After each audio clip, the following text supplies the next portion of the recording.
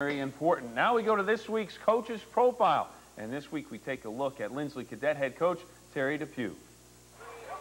In 20 years as the head coach at Linsly, Terry DePew has compiled a 122, 63, and 1 overall record.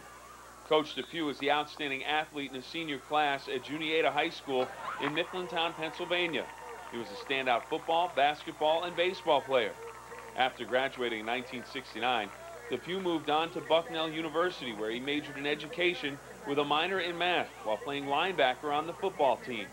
He received his BS in 1973 and a master's in education from Bucknell in 1981.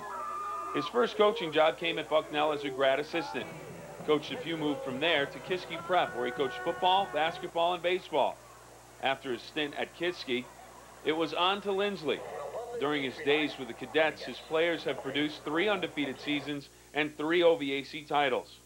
But his goal as a coach isn't centered around wins. It's about making sure each student-athlete has a good experience. Away from the field, Terry DePew is Linsly's assistant headmaster and the school's business manager.